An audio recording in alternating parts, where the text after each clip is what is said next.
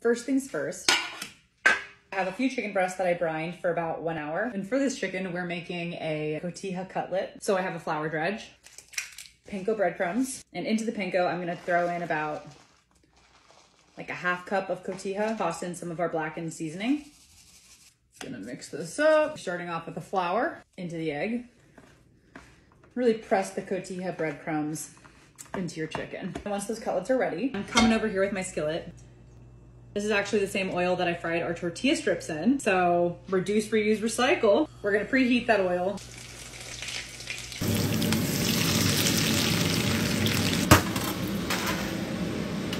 And then while that chicken finishes cooking, I'm gonna take this lime, slice it in half. I'm taking some barley, juice of half of 1 lime, and about a tablespoon of chopped cilantro, a little salt, and then in our big salad bowl, go in with the rest of that cabbage, the rest of that kale, a little pinch of salt, and then I am just gonna massage it down to sort of help with its overall texture. My romaine. I take my zesty ranch,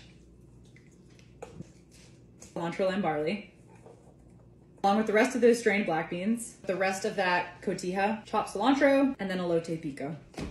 We're gonna plate the base of that salad. Can't forget about the tortilla strips.